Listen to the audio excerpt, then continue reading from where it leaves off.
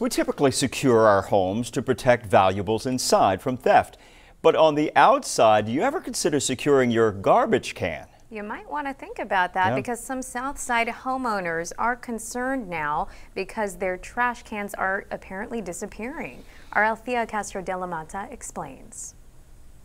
I looked around the area, park, had it been blown away, it was nowhere to be found, and I thought somebody stole a trash can. This Tuesday morning, Ann Jenkins walked out of her home near Airline and Holly Road and found her city-issued trash can was no longer there. Jenkins posted about the theft on social media and was surprised to see what residents had to say. But I posted on the Nextdoor app, and other people have said, yeah, they've heard about that. Sometimes people want a second trash can, so they'll steal somebody's, or people will go around trying to pick up a full trash can and put an empty one down so they can go through your trash. In the event your trash can is stolen, make sure to call the police department's non-emergency number. The dispatcher will then give you a case number, which you will then give to the city solid waste department. They will then give you a trash can free of charge.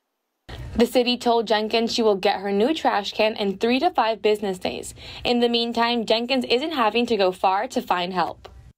I went over to the neighbor's house, and they were nice enough to say I could put my trash in their trash can, so I didn't have to keep it, hanging around for another week. The city of Corpus Christi has posted a list of steps you need to follow in case your trash can is stolen.